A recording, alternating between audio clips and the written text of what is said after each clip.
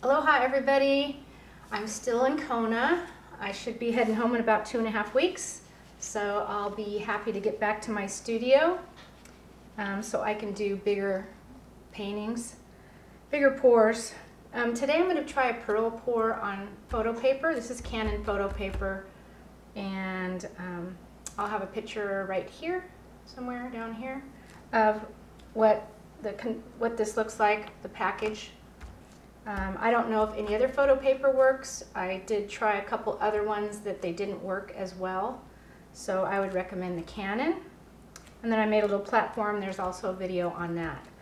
But today I'm going to do a red and black pearl pour, and I found this Behr satin at Home Depot. This wasn't on sale, but there was a lot of others on sale that were this size for 99 cents. So you may want to hit your local Home Depot.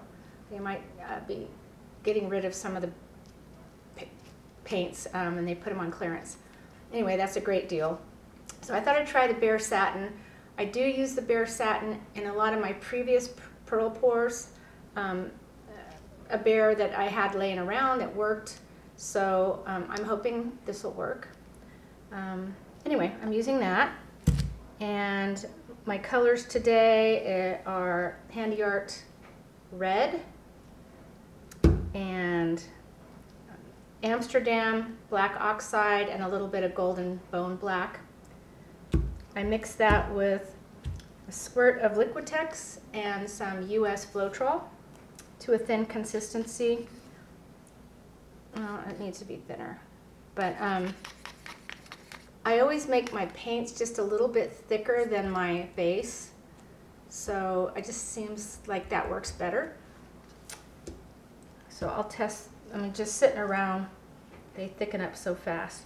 So the white I'm using is 1 part Behr, this, 1 part Artist Loft white, a 1/2 part Liquitex pouring medium, a 1/4 part GAC 800, 1.5 parts US Floetrol, and water. So this is what I got. Actually, that thickened up a little bit too. So I'm going to add some water to all these, and I will be right back. Okay, I'm back. I wanted to show you the consistency. I don't know if you could see that. It doesn't leave a mound, and it doesn't really sink in. I'm about 3 or 4 inches above. Okay, and on my colors, I use them, I don't know if I can show you that. It leaves tiny, tiny mound. It doesn't sink in, it leaves a tiny mound. So we're going to try those consistencies, see if that works. But you know, with pearl pours, who knows? So I'm going to do a layered cup. I'm going to put the black in first, then the red,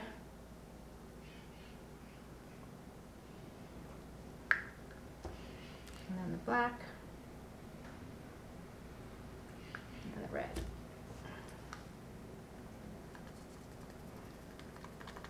And I'm just going to pour it on. Okay, cool. All right, wasn't sure how much of this I needed, so let's just go for it.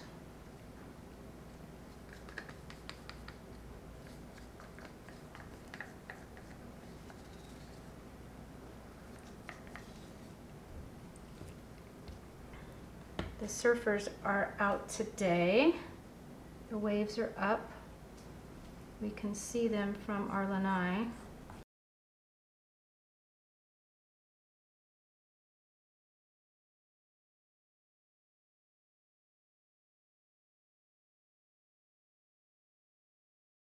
Okay, yeah, maybe a little in the middle.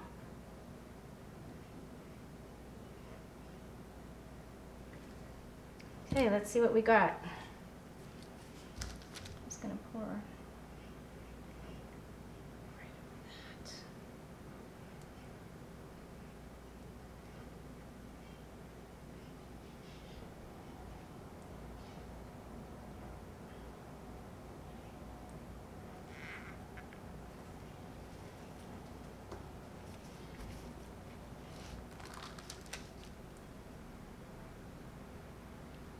That's cool, just like that.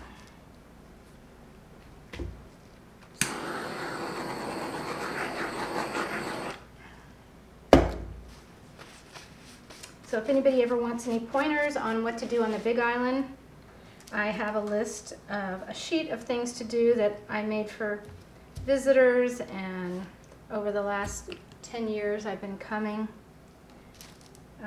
My favorite places, my favorite restaurants, where to go, where to snorkel, just favorite beaches, that kind of thing. Anyway, you can email me. My email's down in this description. If you haven't already, please subscribe. And all of my Amazon links are down below. A lot of the materials I use are there.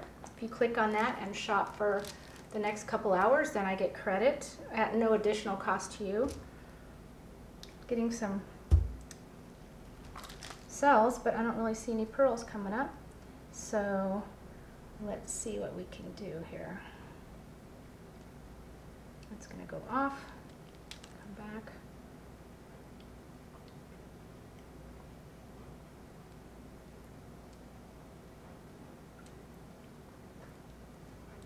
I think I have a lot of paint on here, so I might have to really stretch.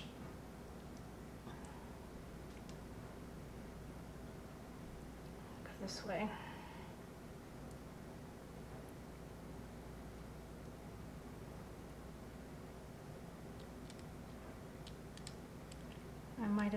Shouldn't have put that white, that extra white in the middle.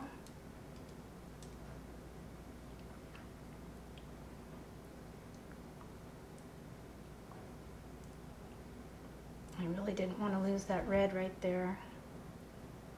I have to lose some of it. That's a bummer.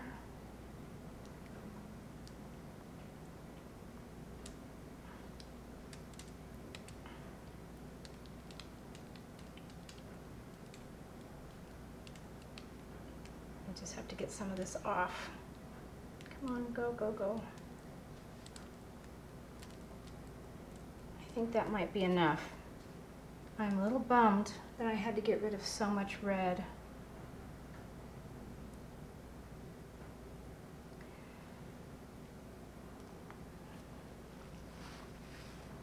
It's still cool looking.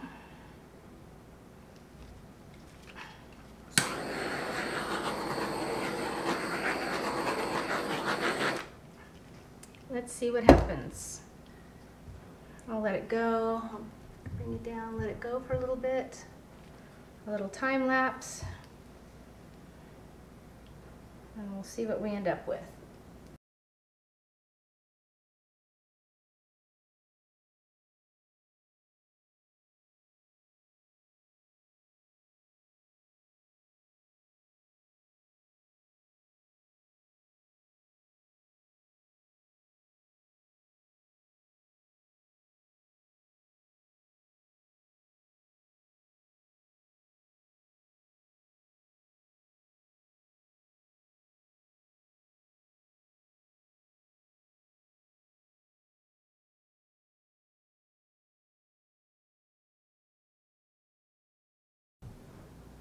Okay, it's been about 30 minutes and I love it. The pearls really came up. Very cool. A lot of shadowing. So if you're not getting pearls, I would recommend you want thin paints. Thin paints like you do a Dutch pour on the base. Make your colors a tiny bit thicker, like I showed you at the beginning. I think Liquitex plays a key role in this. But Behr paints, the Behr satin, this worked, but there's other Behr satins that has a blue label, yeah, a different label. So I know that works. And I forgot the label I use at home, but any Behr satin might work, so get a sample first before you buy the big one. And just, you have to tilt a lot off. So just remember, you can't keep your design. If you try to keep it and there's too much paint, then you're not going to get the pearls. So I think those are the key things. If you're having problems and you need to use the Deco Art satin, go ahead and put a little bit in the mix. But that's so expensive, where the Behr is so much cheaper. So, but if you're having problems with the Behr, you can always add a little bit of the Deco Art, a teaspoon or so, just to help you out with that. I don't know if this is still changing. It might be. So I don't know. When you get too many pearls, I still think it looks cool right now. So at the end, I'll have a dried picture for you. And I wish I would have kept more red. I'm out of Liquitex now here, and I'm bummed, but I don't want to buy another one. So, I mean, I have this much left. I mean, that's not very much. So I'm like, it's gold, like gold. So, who is it? Someone said that Christina Welch said you can use glue instead of Liquitex. I haven't tried it, but since I have glue, I might give that a shot and see if that works. You don't really need the GAC 800 in here for it to work. I put it in there so it doesn't crack while drying. Anyway, thanks so much for watching. Take care. Aloha. Bye.